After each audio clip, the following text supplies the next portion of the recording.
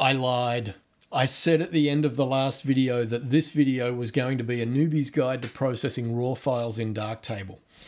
But as I was planning that video, it occurred to me, there's this other thing that just catches every new Darktable user out.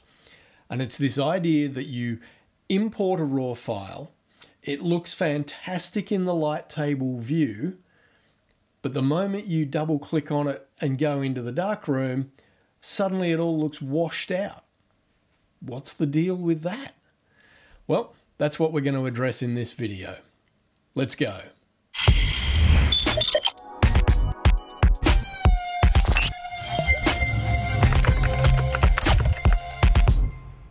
Hi and welcome to episode 139 of Understanding Darktable. This catches almost every new Darktable user out. You go to your import dialog box, you find some images that you want to import, which in my case is going to be these few images here. And I'm just going to throw these in EP 139 in my test shots folder, copy and import.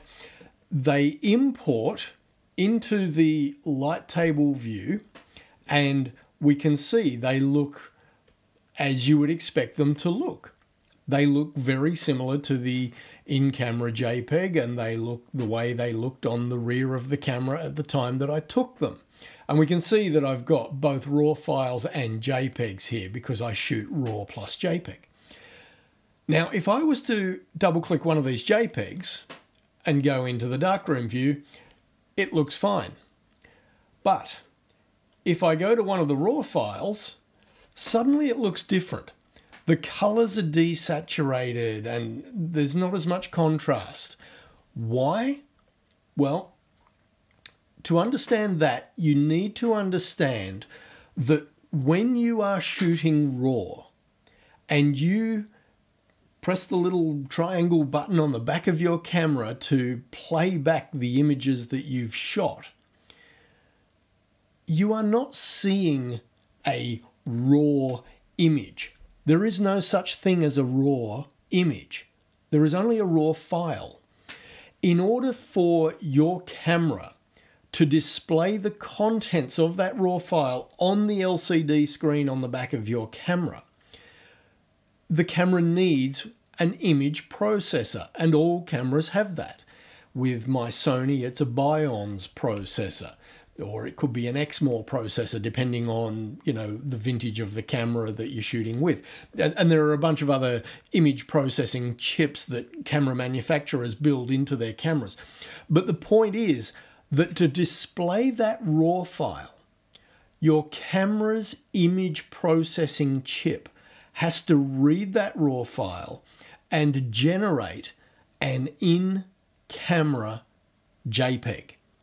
That's what you're seeing when you look at your photo on the back of your camera.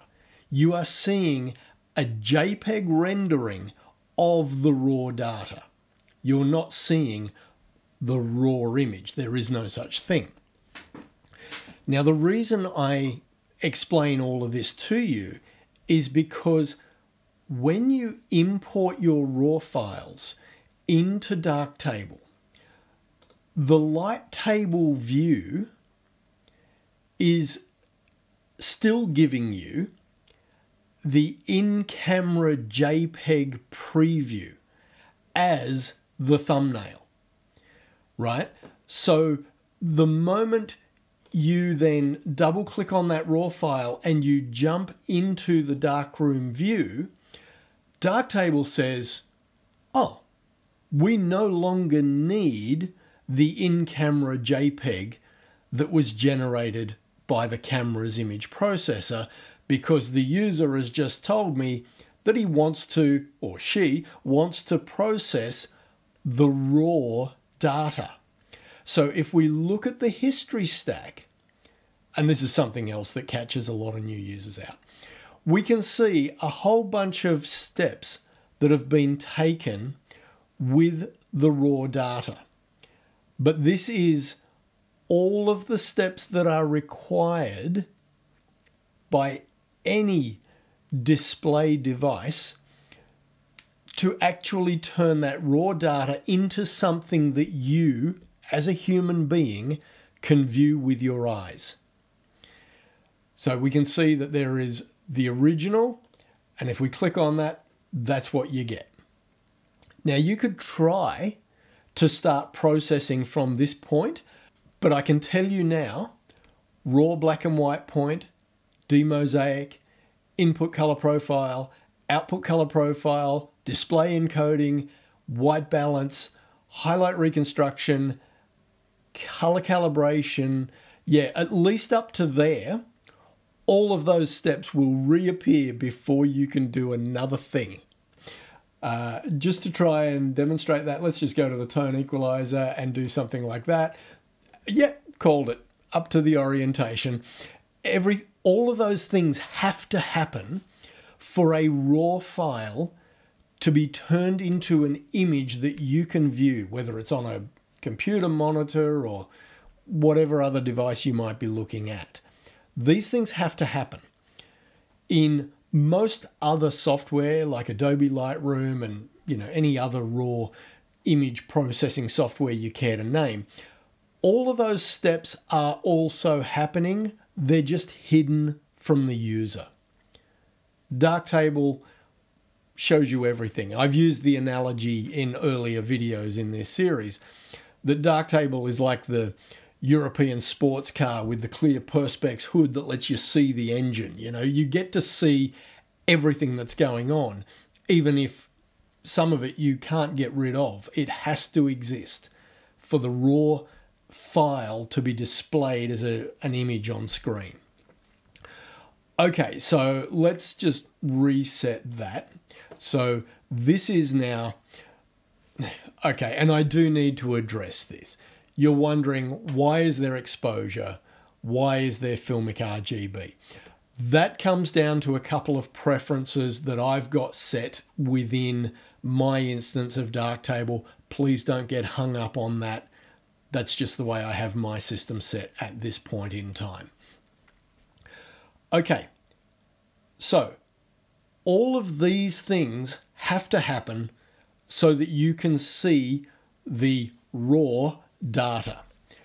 But this is your basic starting point. Well, no, I could actually come back to color calibration. That would be your raw starting point if we removed exposure and filmic RGB.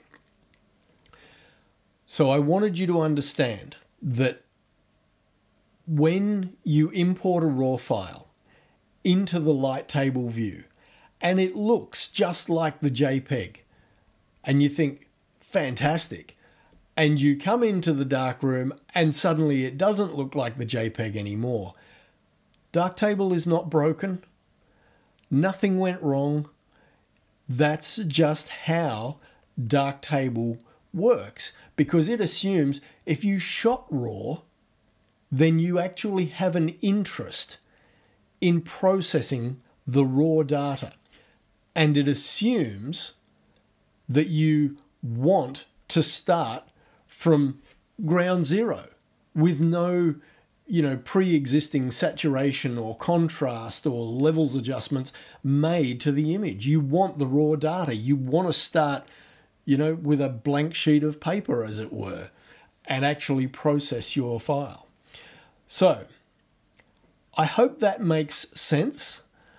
And in the next video, we really will do the newbie's guide to processing raw files in Darktable. Before I go, you will recall, if you've been watching my channel for a while, that when I went to Alaska last year, I got to borrow a Tamron 150-500 zoom lens. I loved that lens. So much so that I went and bought one. And I got it about a month ago, I guess. And I really haven't had a lot of opportunity to go out and use it for anything serious yet. But I am very much looking forward to giving it a good workout. This image of this kangaroo was taken, well, actually it's a wallaby, it's not a kangaroo, but let's not get into semantics. This was just taken in my neighbourhood where Kath and I now live. Just went out for a drive one afternoon and just happened to see a few wallabies, so took a few shots. And as you can see, that's at 500 mil. I don't know that it's actually all that sharp, but I think that's just because I was a bit, you know, I was shooting handheld at 500 mil and only at a 200th of a second, where I probably should have been shooting at a 500th of a second if we take the 1 over the focal length rule as a guide. So yeah, so anyway, looking forward to giving that lens a good workout when I get the chance. Okay, that is going to do it. I am sure that some of you new users will have some questions. Please sing out down below in the comments. And yeah, I'll catch you in the next one.